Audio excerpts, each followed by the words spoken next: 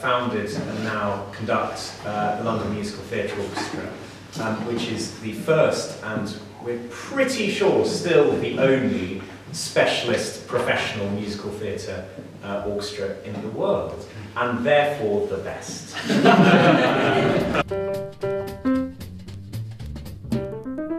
I was playing through Phantom. I thought it would be really fun to do it with an orchestra instead. And so I posted on the big musician groups on Facebook. I'm sure lots of you are members of UK DEP musicians needed, musicians, London, calling, all of those sort of things. Like basically a rubbish version of Encore. And to my complete surprise, we had 250 replies in 24 hours saying, yeah, I'd love to come and play through Phantom. Like, of course, sign me up, that'd be great. I went onto the Cambridge Careers website, because I was literally at this point, you know, like, what am I going to do? How can I combine engineering and musical theatre and go-karting, which is my other great life? When I went on there was only one link. It wasn't like a normal website where it's like, oh, I can click on all these things. Just a single link which said, I haven't got a clue. And I thought that was so brilliant that I took a screenshot of it and tweeted it. And at this point, this producer saw it and said, so you mean you're not just going to go straight into theatre? Wow. So, yeah. So literally social media kind of helped you kickstart. Yeah, it is.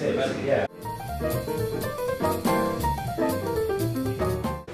There's no point in going to a concert unless the violins are there going like, yeah, we're playing, we're having such a good time, it's amazing, I just want to groove along to this music. There's no point in going to a concert if the lead trumpeter is going to blast out this top E flat but look like that while he's doing it. I want him to be sweating. Like, I want people to look at him and go, how is he doing that? Like, it's so high and it's so loud, how is one mouth doing that? And in order to really make people go, wow, that's so cool, he's got to be really trying to get it, otherwise it's boring to look at.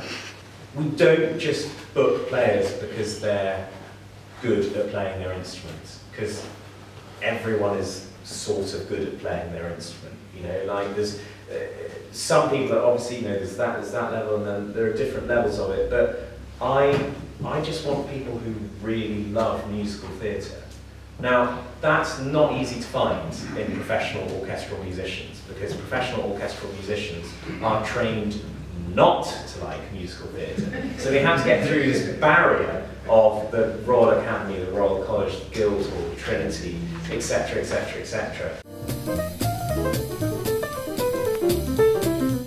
If I'm not sitting there in my seat, either going, if it's like a ballad, like, you know, if I'm not doing that, or tapping if it's a groovy number, or like trying to dance along if it's a jazz number, then I just sort of think, well, we're not doing our job as performers, because that's, to me, what art is. You know, it's got to be, well, I just love having fun with it, and I think without fun, it's going to die a death.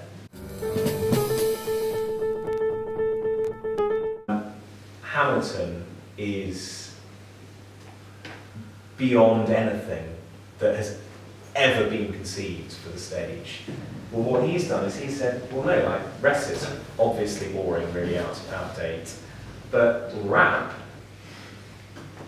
think of the number of stories you can tell in rap, because you just have words and rhythms and grooves. Yeah, the future is people taking musical theatre and writing what audiences want to hear rather than what they want audiences to hear, if that makes sense. Would anyone like to ask a question? We've got 1, 2, going 1, 2, 3. Okay, we'll go in this order. 1, 2, 3. And if they're quick questions, we can have more questions. No pressure. Developing talent is actually is a very fundable thing in terms of philanthropy. And so we've been very lucky to have all of these foundations put in touch with us. And they haven't all been successful, but we've had everyone who we've gone to with the idea has been very keen to hear more about us. So yeah, that's how we raise the money.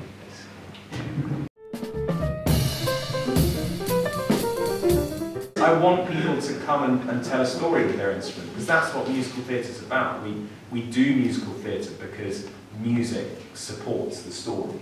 The story doesn't support the music, the story comes first, and then we put music to that story. So the story's got to be first and foremost.